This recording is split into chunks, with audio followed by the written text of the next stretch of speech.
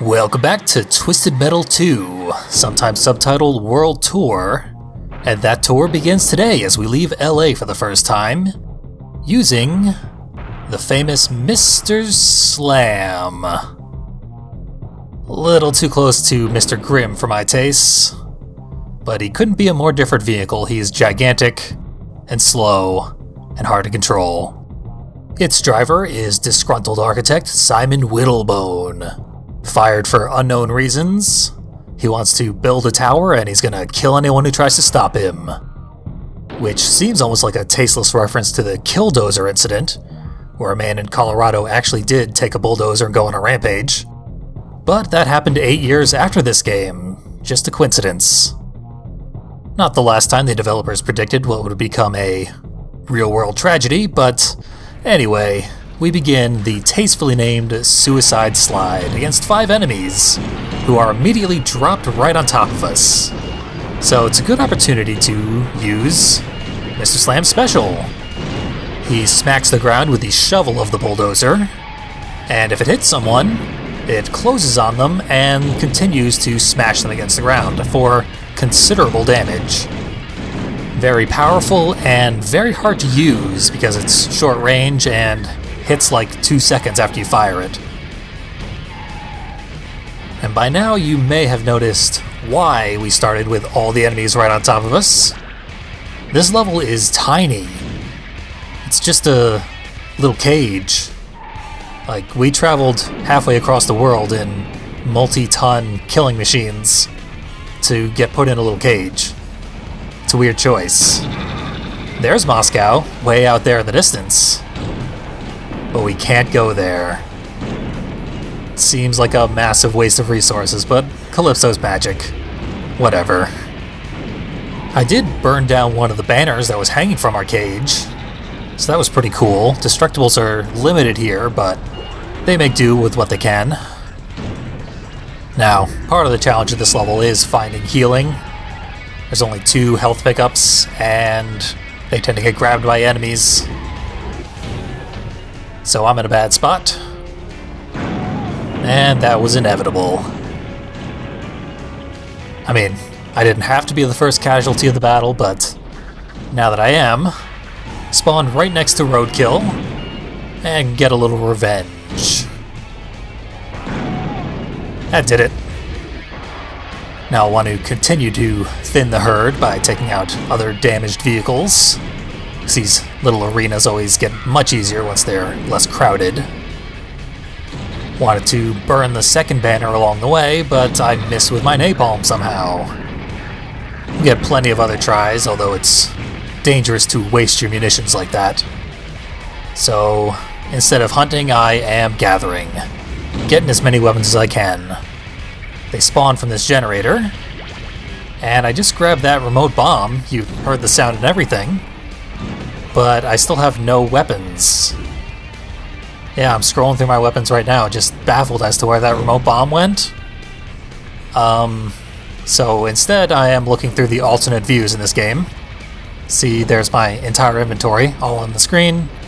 Useless, no remote bomb. And zoomed out view, just like in the first game.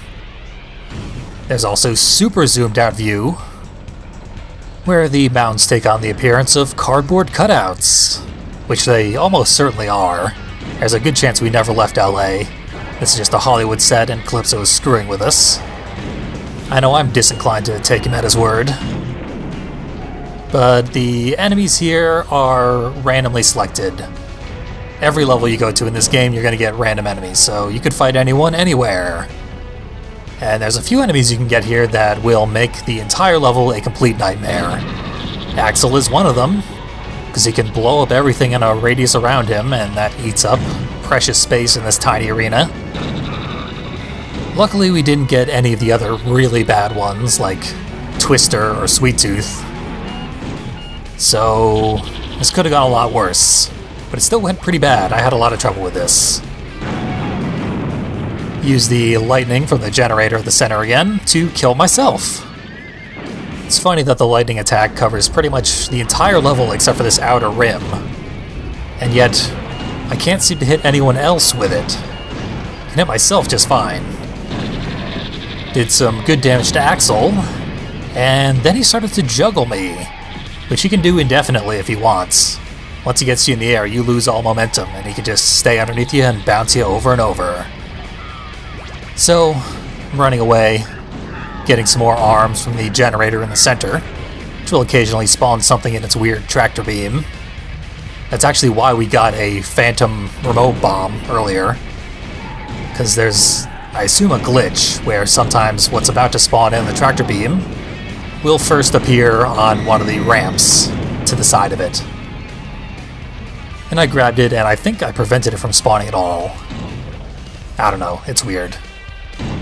Anyway, time to finally get rid of this banner. That'll teach it to be written in its native tongue. Underneath that banner is another banner, written in a language that I personally speak, the language of cheat codes. It says up, down, right, R1. Which, when entered at the proper screen, will unlock a secret bonus level, which is multiplayer only. Very unfortunate, otherwise I would show it off, definitely, in a video. Especially because it's a level from Jet Moto, another game developed by SingleTrack. So it would have been cool to see.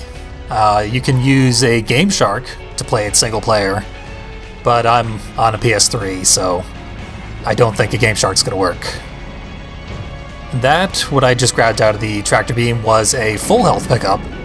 Those spawn in there extremely rarely, so I got very lucky, and it probably saved me from having to repeat this level. If nothing else, it bought me enough breathing room to show off something cool.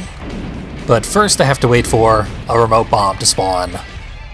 So in the meantime, I was caught on fire for a second there, which is a new status effect introduced in this game.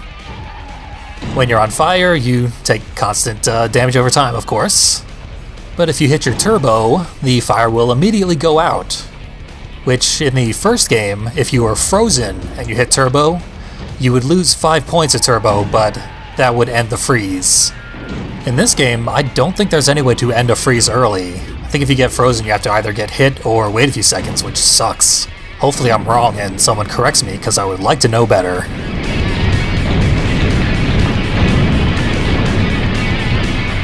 And there were the fireworks that I wanted the remote bomb for. Put it in the dead center of the arena, set it off, and everything is destroyed, completely screwing you out of tons of pickups that you desperately need if you're not down to your final opponent who has no health left. I think you can also hit the generator in the middle with napalm and destroy it, screw yourself over that way, but you need the ramps to do that. We no longer have the ramps, nor any opponents as of Thumper's demise, so let us no longer stand between the angry bulldozer man and his goals, because we know that's a dangerous spot to be in. I piloted my Zeppelin above the streets of New York, prepared to honor the victor with any price requested. His name was Simon Whittlebone, a disgruntled man fired from his job as an architect for wanting to build a tower that stretched to the heavens. Greetings, Simon Whittlebone. I raise my glass to the one competitor who's made it all the way. Please, Calypso, help me to build my tower. Help me to build my dream. With a wave of my arms, the building of Whittlebone Tower had begun. Using his bulldozer, Whittlebone built into the night. The progress he made was remarkable. Within days, his tower was higher than any skyscraper ever created, and for a brief moment, he was satisfied. But then, his small mind, as small minds tend to do, became overwhelmed with the possibilities of losing his status. What if someone else one day built a taller and greater building? Whittlebone became enraged at the thought. I am the greatest. Do you hear me, world? You people are all tiny ants to me now. No one will ever be as high or as great as me. Damn it! I am Simon Whittlebone. I am God. Whoa. Whoa. Whoa! Whoa! To this day, you can still see the dent in the street made by the crashing body of Simon Whittlebone. I let it serve as a reminder that everyone has a chance of winning my contest. Even fools! I am Calypso, and I thank you for playing Twisted Metal. Our meathead architect built the world's tallest skyscraper with nothing but a bulldozer, then literalized the old saying, "Pride comes before the fall." It's a tale as old as time, so nothing much else to say about that one. Let's instead turn our attention to Thumper, since it stuck around so long in that battle. Its driver is Bruce Cochran, named for a tester on the first game. His canon ending in the last competition was to make South Central LA a safe, habitable place. The scope of this competition is much broader, and so too are Bruce's ambitions. He wants to give the same treatment to the entire globe. Godspeed, Thumper.